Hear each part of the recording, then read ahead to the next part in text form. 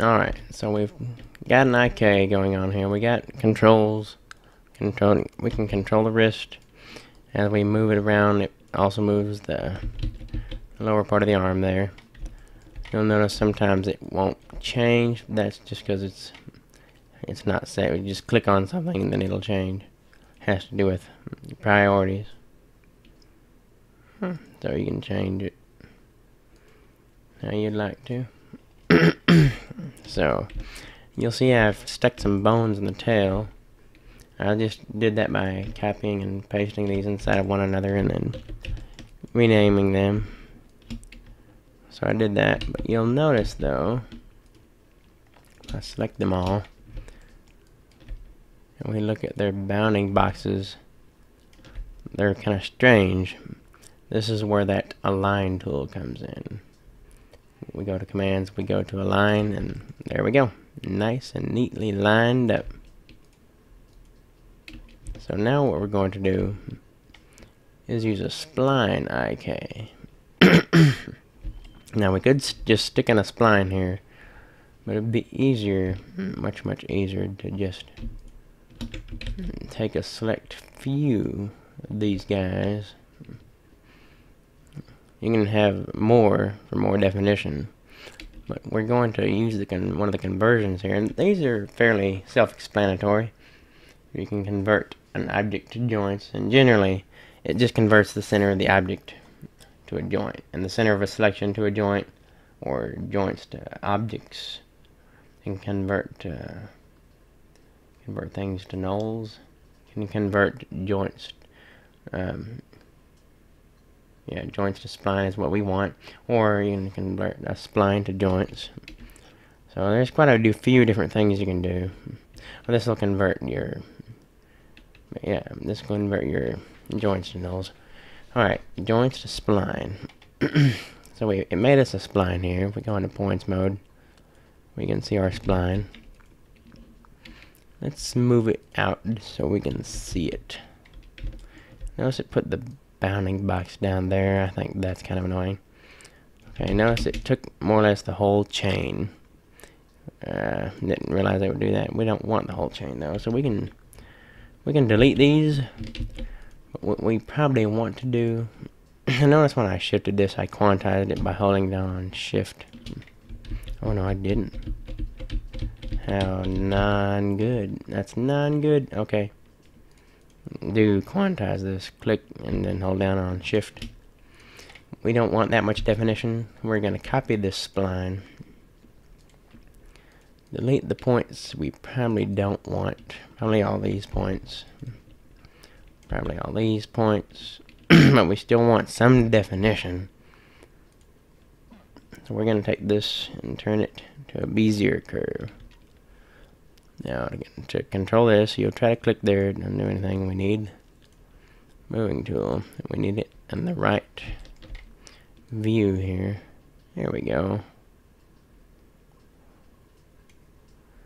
So we're just kind of lining up those guys, and you'll notice that these also have curves.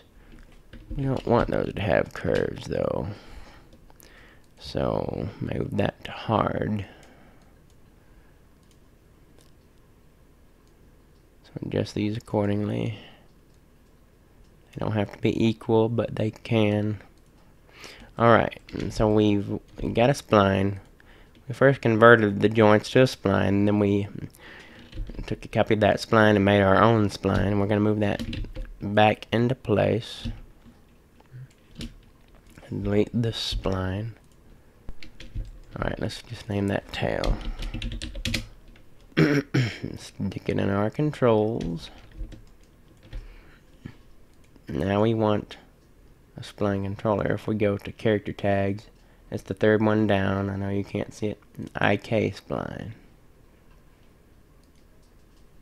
So this is going to end at the tail end. Wait. There we go. This is where it's going to end. This is the spline. Actually, let's take this and let's not enable it at the moment. Let's take the tail spline, stick that in there. So now we have our spline, we have our end,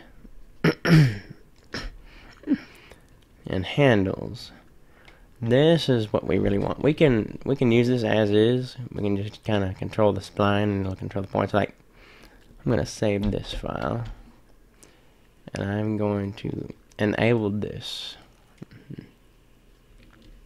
Alrighty, that's not quite what we wanted there. Let's see here.